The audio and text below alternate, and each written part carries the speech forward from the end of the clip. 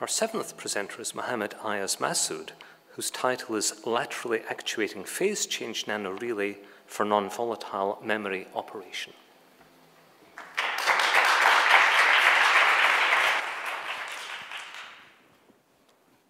Your cloud storage is full. To upload this file, buy more space.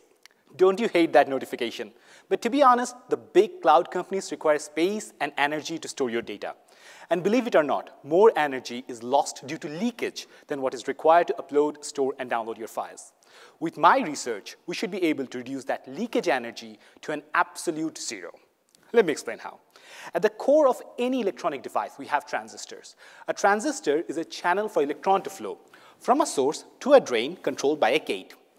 Now, 20 years ago, the distance between the source and the drain was hundreds of nanometers. Today, they're only 5 to 7 nanometers apart, barely 50 atoms.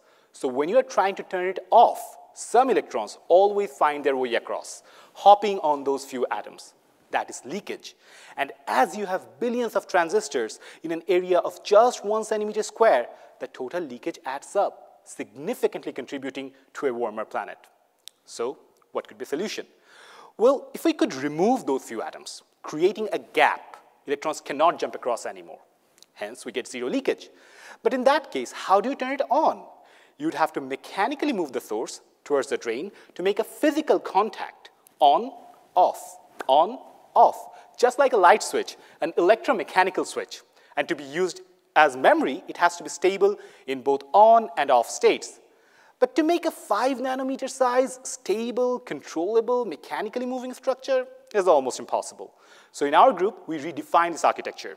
We use germanium telluride, GET, a phase change material. We can change the volume of this material using electrical pulses. And that change is rapid, reversible, and stable. We put a thin metal layer on top of GET so that when it expands, it connects the source and drain, creating a channel for electron to flow. And as it shrinks back, the gaps reappear, perfect zero leakage. For my thesis, I have used this architecture to make nanoscale devices. These devices are comparable in size to today's transistors. I have made the devices vertical to further reduce their footprint. I developed nanofabrication techniques to deposit and pattern multiple layers of vertical thin films. Imagine a vertical stack of papers. Now imagine that in a nanoscale.